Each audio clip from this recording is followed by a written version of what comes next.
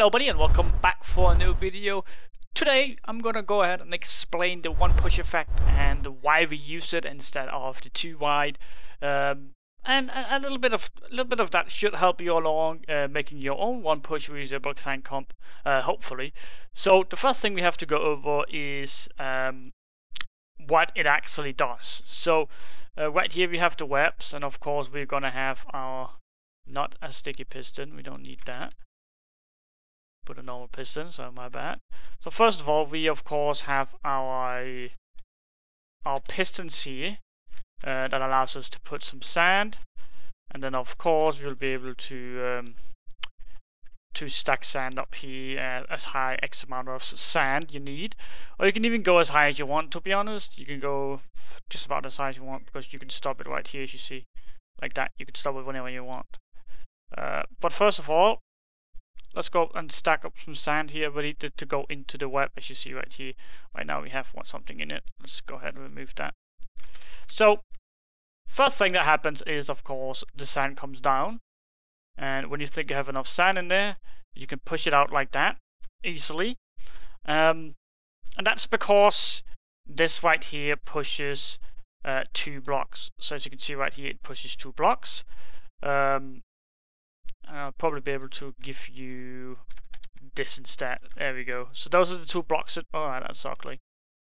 That's damn ugly. Alright, so those are the 2 blocks it pushes when you see that. And of course it does push it like this all the way out, where we then are gonna have our dispensers going up like that, and it then pushes it out further and into the cannon. So the entire idea of this is that it one pushes. That means that you're not gonna need any push effects. That meaning comparators like over here, where it pushes it out. It only pushes once to get it out of the cobweb, and the 2 wide does not. And basically that's how all of that works. I did get some questions about why we use these one push instead, and that's basically because it's faster. So let's go ahead and put 60 sand in each. Right here we have 60, right here we have 60. Of course the one push here is a little bit higher because it does only have 1 line plus this 6 sand we have here. So of course this is a little bit higher, but it doesn't really matter how high it is. But let's go ahead and press the button, and you'll see which one comes first. And I already know it's the one push, and that is because we don't need to push that much. As you see of this one right here, if you go ahead and, I'm pretty sure I have a paste of it. If you go ahead and check this one, then you will see that when it comes down, we need a delay on these pistons, this TNT here, because all this sand needed to be pushed out into the end of the cobweb before the TNT fires, and that is why we can do it like this. Why the one push is faster, because it only needs to push once. As you see, it's already pushed over there. This one here was still pushing. So that's basically why we want to use the one push, because the idea is faster, and you get a lot more speed out of it if you use the one push. And of course the one push does have the ability to do it multiple times. Let's, I don't know what that was. Oh yeah. My bad. It have the ability to shoot multiple times with the X amount of sand it have in it. So of course if you put this in here, let's take that out right there, you will not be able to do the same on this one right here. There we go, and you see here it is a little bit of a mess in here, and that's basically how it is. Like, probably this wouldn't really matter, but as you see, it's 13 sand so far wasted, and I'm pretty sure we can continue picking up some here. 13, 14, 15, 16, 17, 19 sand to waste, and of course we don't want to do that. We don't want that. So the one push is faster and better, because right here we have exactly 60 sand, and it stops it. Of course, we can go ahead. We could put it higher up. We can put it up as high as we basically want. There's not gonna be anything fucking up. Oops, fucking up on this cannon right here. It is simply just gonna continue. Then it's gonna stop it, and then the one push comes in. Nothing gets stuck. We can go ahead. We can shoot again. But of course, this one over here, it gets stuck, and then when you go again, that it might actually. I can pretty much show you. If you do it like this and then press the button, as you can see right now, there's still web in the cannon, and then it pushes out or trying to push out, and you see it all this gets stuck in here. Really annoying. Of course, we could just do slaps all the way. No. But that is not gonna. That's not allowing us to do. Let's see here. I don't have them in here. Hang on, guys. Hang on. Nope, that was the wrong one. Personal skims, there we go. So let's take this for an example. When it is this big, then we're gonna need something down here.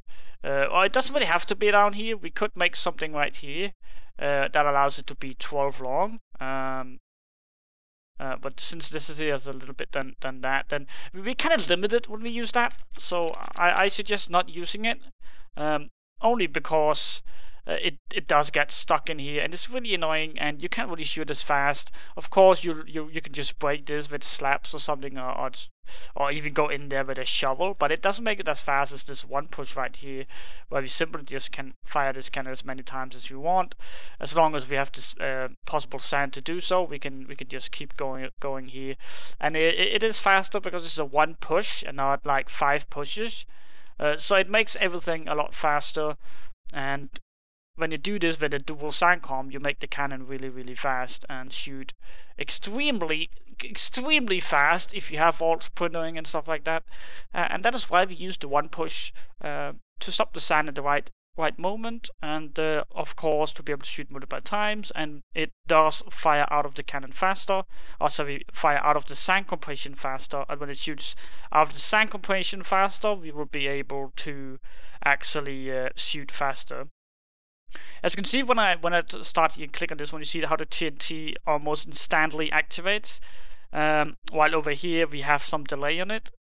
And that's what I mean why it goes faster. You cannot make TNT faster, but you can activate it faster, and that is basically what we've done here. And that's why the one pulse reusable sand compression is faster than the 2 wide reusable sand compression.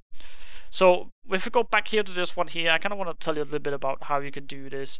As you see right here, you can go ahead and you can make this as far as you probably want, as long as you have this whetstone right here and the whetstone right here. You can make it as long as you want.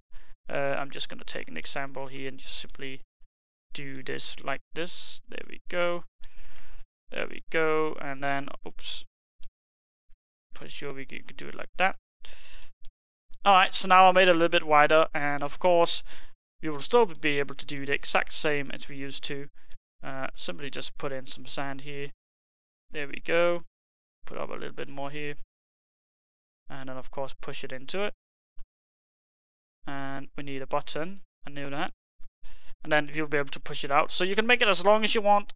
The only that might be hard for you guys is that the TNT here.